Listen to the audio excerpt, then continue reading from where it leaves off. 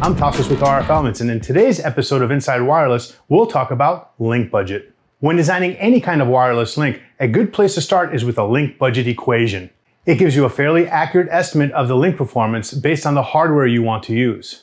Before we go into that topic, if you enjoy our videos, like, comment, or consider subscribing to our channel. This is a link budget equation. It essentially calculates the strength of a signal on the receiver side considering three main components: the power a transmitting radio can deliver, the gain of both antennas, and any loss that occurs during the transfer.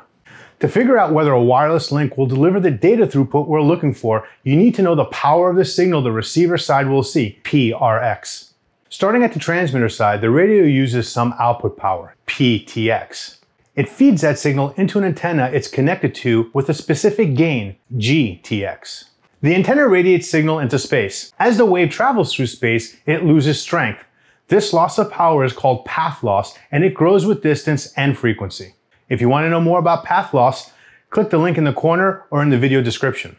Besides path loss, there are many other components that can add to power loss: cable and connector loss and reflections, atmospheric loss due to changing weather conditions, obstructions such as trees and buildings, and multipath reflections from all kinds of surfaces, and polarization mismatching occurring when antennas are not perfectly aligned, and so on.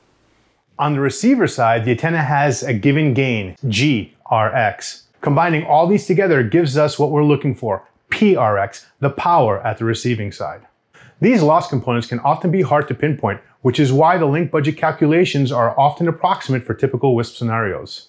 Once you have the estimate of the receive power and you know the noise floor of the receiving radio, you can estimate the expected MCS rate by checking the data sheet of the radio you use. All this can be done on paper, but most of the radio and antenna manufacturers in the WISP industry have an online tool which does the calculation for you. All you need to do is set up the parameters of your link to get a result.